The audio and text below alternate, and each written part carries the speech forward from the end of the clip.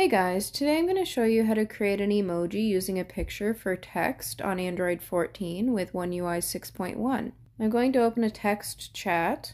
Now there's two different ways you can do this. You can use your picture emoji as a text reaction, or you can use your picture emoji just as a text by itself. To use it as a text reaction, you're going to click and hold the text that you want to react to. Now from here you can click on Create, or you can click on the little smiley face emoji with a plus sign, and then click on Create. Now select the picture that you want to react with. It says Send your photo emoji. Click on the Send button. Now to send a photo emoji as a text by itself, you're going to click on the little emoji icon, and then click on Create. Select the picture that you want to use as an emoji, and again click Send.